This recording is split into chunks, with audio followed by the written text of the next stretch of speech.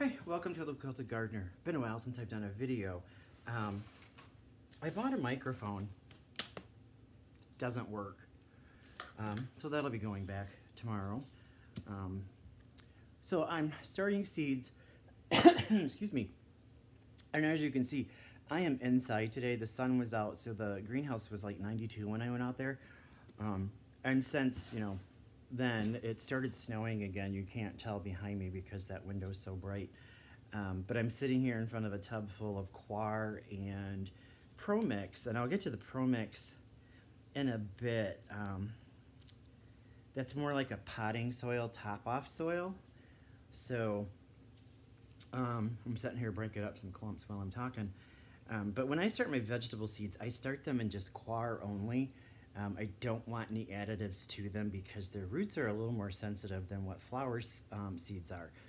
So last year I did everything in Coir, and my flowers were a little funky. Like my marigolds were super, super tall and they shouldn't have been. A few other things I planted didn't do very well. So now I have salvia, lavender, hyssop. Right here's my hyssop. It's getting up potted today. Some stock, purple iron stock, which I have more of that to start today too, over there in my seed books. And I've lost the remote to my iPad again. I'll find it in some stupid place, I'm sure. It might be in the pocket of something I was wearing, who knows. So you're gonna see me moving around.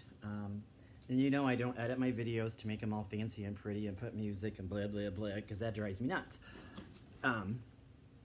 So it actually feels pretty good to be sitting here with my fingers and hands in the dirt.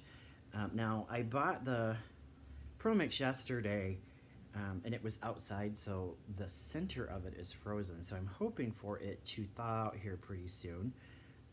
The top part was okay, but I got a big clump of it that was frozen, and holy crap, it was very cold. So I'm sitting here picking out some sticks, but back to the Coir issue.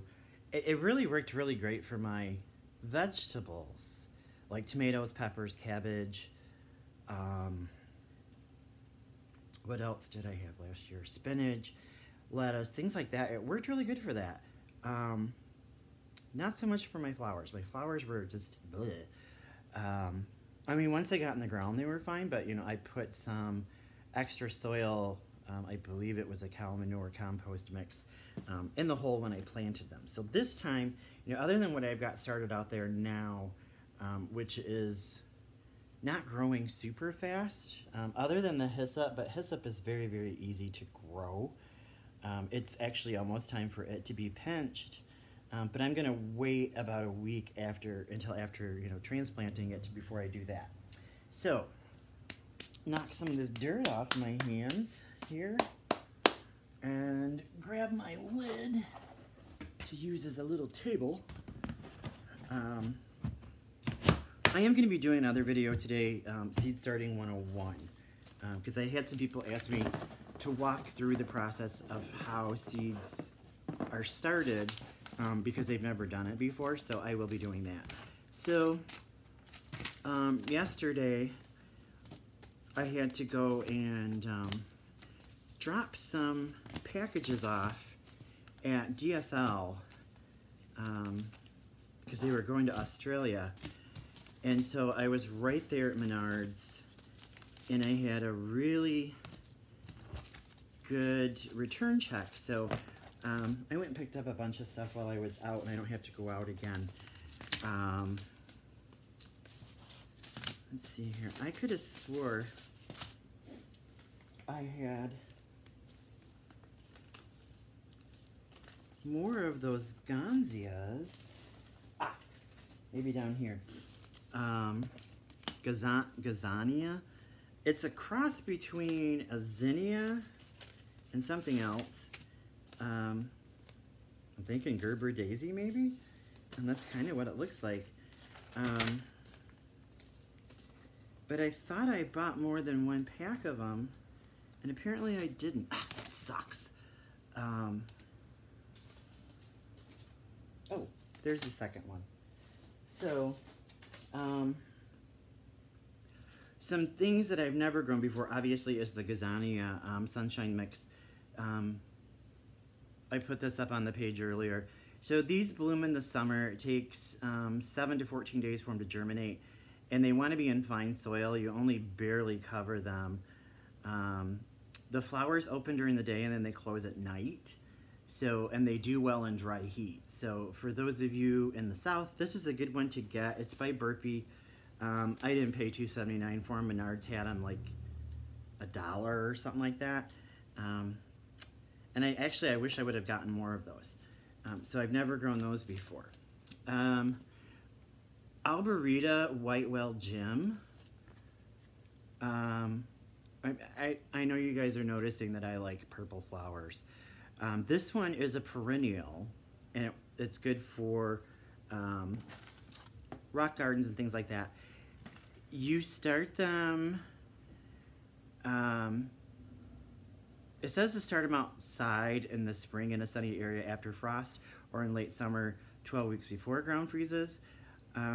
You cover them with fine soil. They bloom in the spring, and then they keep, as you keep up on them, like deadheading them and things like that, they'll keep blooming throughout the summer. And I've never grown this before, so that should be interesting.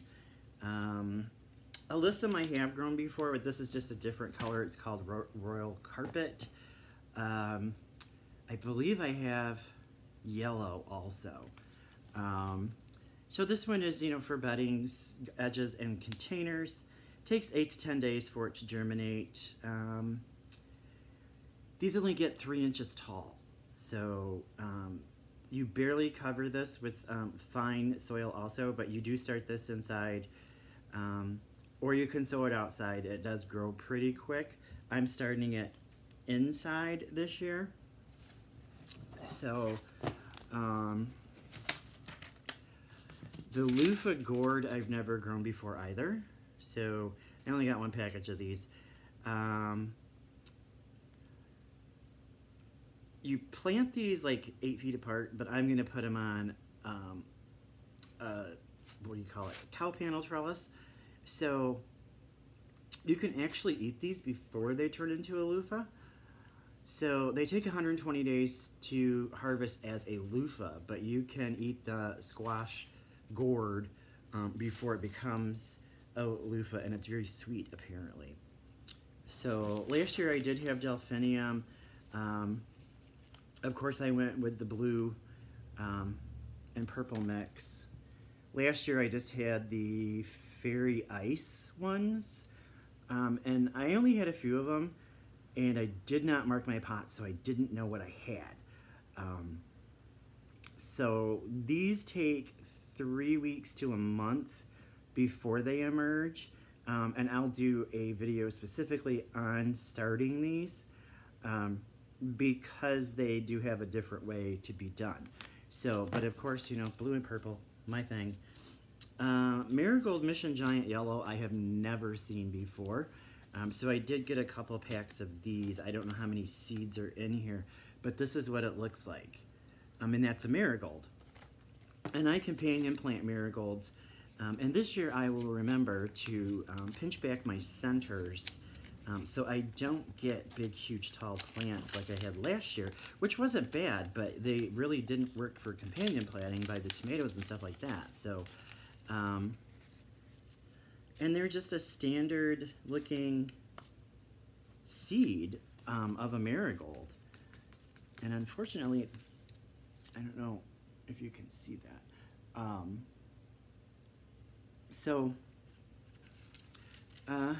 Whoops. There's not a ton in the packet, which sucks. I don't know where that went. I was gonna lick my thumb to see if I can make it stick, but my thumb is covered in dirt, and I really don't want to eat dirt. So this will be interesting to see.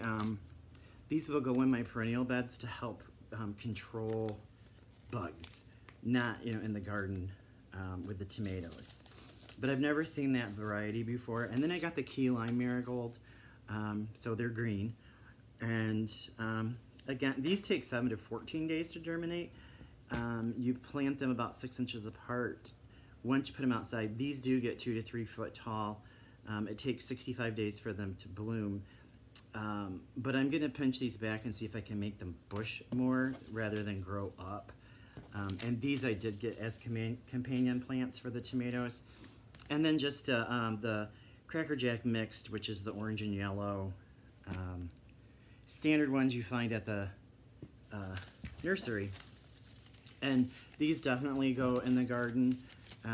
They get up to 2 foot tall.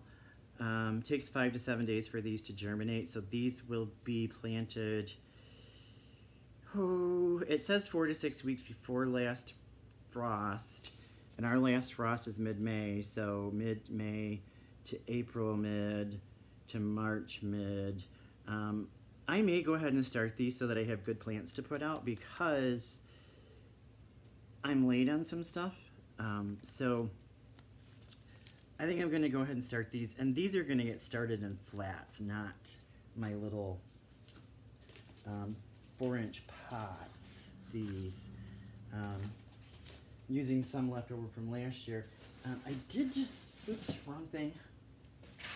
Somewhere. I ordered 4-inch pots and they came with cloches, which is really awesome. They don't stay on the pot very well when you're trying to germinate, just so you know. There's 30 of them for $9.99, but here's the cloche.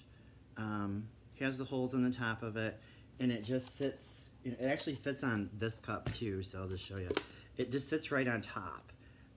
But like if you were to plant your stuff outside, and all of a sudden, you know, with our freaky weather, you got frost coming, this could go right over your short plant and it would protect it very, very well. So I have like 90 or 120 of these. So should anything go bonkers with the weather, you know, since climate change isn't real, I have those to cover my plants up to protect them. And then my next happy joy seed is Cape Daisies. One of my favorite is also called Osteospermum eclanus, and it's a white to lavender with a purple center daisy. They're African.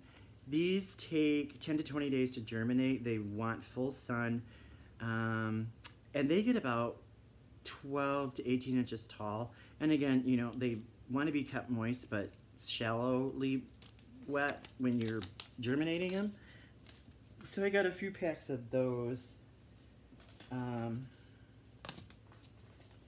Let's see. Or maybe not. I haven't opened this pack yet. And I bought some daisy seeds, Shasta daisy seeds, back in December. No idea where they went. I thought maybe they were out in the greenhouse, but I haven't found them yet, and I've moved a lot of stuff out there. So, they're not in there. In which the Cape Daisy was with them too, and I thought I had more than one pack of them, but I don't. So, you know, my other favorite is the Alaska Shasta Daisy. And I have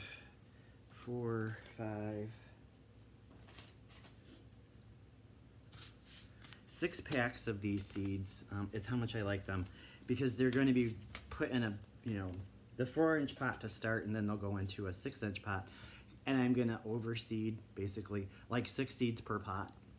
So they have nice sized fat plants when I put them out. These are also full sun, 15 to 21 days for germination, start 6 to 8 weeks before your last frost inside, or you can try and start them outside. I did not have the greatest luck last year with doing that. I did save some seeds, but that's in my wildflower mix, which will go on the other side of the house, on the other side of the chicken coop where the beehives are going. So one of my favorite flowers, just because, I don't know, they're happy. And then I have the English daisy. I've never grown these either, and it's like the seeds feel pretty small. Again, start them 6 to 8 weeks before. I'm a little early, but in Michigan, we could have our last days of winter in April, or we could have our last days of winter in June. So as long as I have the greenhouse, they'll be good. I can always up pot them. These take about 3 weeks to germinate. They look like bachelor buttons to me, but they're not. The next one is the paper daisy, and I've never grown these before. They look like straw flowers to me. These are 3 weeks also. The more you cut them back, the more they bloom is a good thing with that.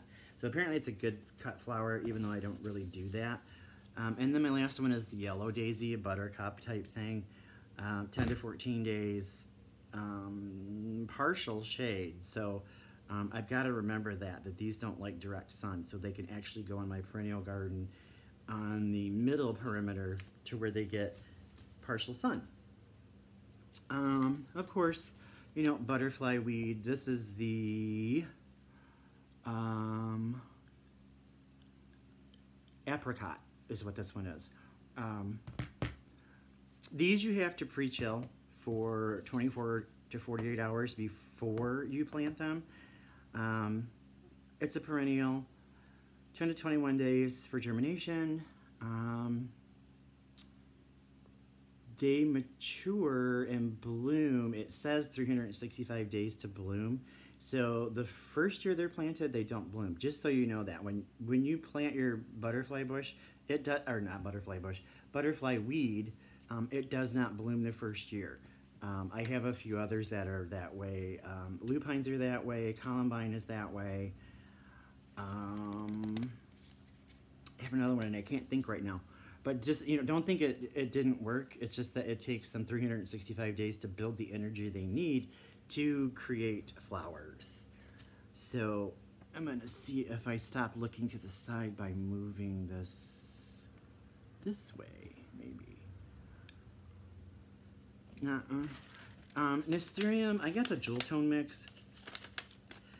I planted this last year, but I direct seeded it. It didn't work good. So these get planted at a 1/2 inch, and they take 65 days to bloom.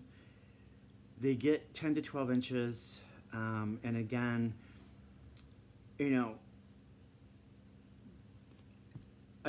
reading this packet just now, I think I know why it didn't work last year. It says in order to aid in germination, rub the seed with a nail file. I did not do that. I know for a fact I did not do that. So I'll make sure I do that this time. Put those to the side because they have special instructions. So, and baby's breath. I have grown this before, not abundantly, but again, 365 days to bloom. We'll see what happens. I have some really good fish fertilizer that tends to force things to grow like, you know, like they shouldn't. And then, of course, my zinnias. I got the Thumbelinas, the Purple Prince, the California Giants, the Luminoso, which is, you know, a bubblegum pink, and Canary Bird, which is yellow. These take 5 to 7 days to germinate. These get, they can get up to 3 foot tall, depending on which color. These are 12, these are 18 to 36 on the pink, and 18. So these are super easy to grow by just throwing them on the ground, covering up a little dirt. The reason I plant so many of these is for bees and butterflies. Monarchs really like these too. So right along with the butterfly weed, I do have butterfly bush out in the greenhouse. I think 4 of them have sprouted so far. So I'm hoping for more, fingers crossed. And then moving on, Snapdragons, I got the red and white mix. These I do a broadcast germination, which means I take a tray, one of these that doesn't have holes in it, and I fill it up 3/4 of the way with the soil, and I wet it. And then broadcast this over like that by sprinkling it. I'm thinking you can probably see. These are like the size of, poppy seeds. So they're super, super fine. I don't even know how many's in this packet. They came from the same company that my lavender did, and I'll do a lavender update this week too. They're doing quite well. I'm just about ready to pot those. So I'm excited about those.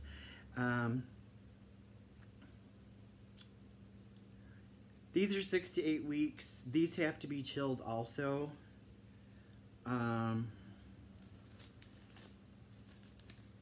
What other one needed to be chilled? I can't remember. Butterfly weed, I believe.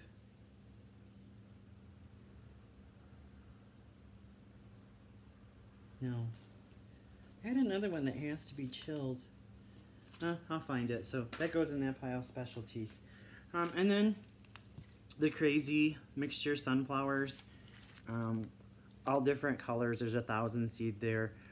These are direct sow. I've tried transplanting from germination indoors. It did not work. It was not good. Just so you know. Which of course, you know, for the chickens, the birds, etc. And then more salvia, the sapphire blue. I have a tray out there. And this one's a little different from what I have. So this is the plant from this one. My other one is let me see if I grabbed. No, I thought I had some left over. I'll look through here real quick. I'm gonna tell you, even if you don't order from Johnny's, sign up for their catalog.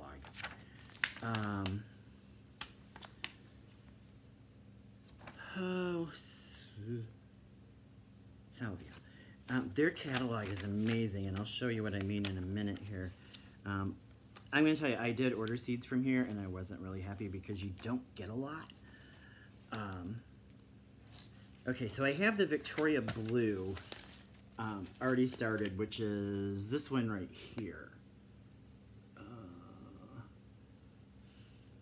And it has more of a sage-like leaf to it, but with the Johnny's catalog, in the beginning, like this is tomatillos and husk cherries. When you first start the chapter, it has everything you need to do right here. Tells you everything. Same, you know, everything that's in here. Like all the tomatoes are the same, obviously, and then potatoes and pumpkins and gourds, but it gives you all the information you need, and they send this to you for free. I've gotten 2 this year. So one's out in the greenhouse and one's inside. So just sign up for their catalog to be sent to you. And when you are ordering, check the number of seeds, because I did not. I paid like $4 for 1 pack of seeds, and it had 10 in there. And they were tomatoes, so I wasn't happy about that. And then this is hyssop. I told you I needed to up pot. This will be succession planted, so this is what it looks like. It's amazing for bees to bring them in, but it keeps mosquitoes away too. So I think hummingbirds like this too. These do need light to germinate, so they need to go into your grow light or in a window, however you do it. They do not like hard compact soil, so no clay soil on these. I have dirt in my mouth. So, you know, the salvias are a sage. I learned something the other night that just absolutely blew my mind. Apparently, kids these days take these leaves and they smoke them because it has a hallucinogenic effect. The salvia, not regular sage. I never knew that. So this is 1,600 seeds. They come in a foil-lined pack like this. And I think I paid $4.99 for them on Amazon. And I've had really good seed needs. Had really good luck with this company. Everything from seed needs that I have planted has done very well so far. Along with that organic company for the lavender. And then of course I have, you know, cabbage. And then This is Larkspur. I have another pack of Larkspur over there that needs to be started. I think this one's all blue? No, this is a mixed color. So this company is Isla's Garden Seeds, and they're, you know, the U.S. I buy my seeds from the U.S. Echinacea, I have a tray started. It's doing okay. Echinacea is, you know, the germination rate's not great, but it does take 3 weeks, and today is what, I want to say the 19th. So actually, I guess I did pretty good so far because I planted those on the 10th, and I've got about, I want to say 50 or so. But I did that broadcast spread. These are going to get put into the little, do I have any in here? I bought some trays, 72 plug trays. And as you can see, they're short. I did not buy the tray that they go down into. So I've had to cut these apart, and I cut all of this stuff off.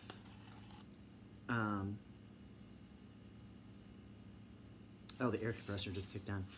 And I've had to cut the end of it off so it fits down in one of those trays.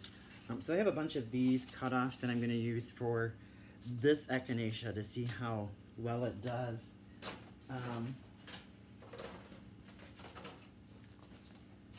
Maybe they did. No, that was eggplant. And then I have some more chives to start. I was watching Impatient Gardener on YouTube, and I've never even thought of this idea before. But she did an entire like hedgerow out of chives. It's the coolest looking thing because, you know, chives bloom. These bloom white, and then the ones I have started bloom purple, and I think I have some other ones that are kind of a lavender color. So I'm going to try that this year, see how that goes.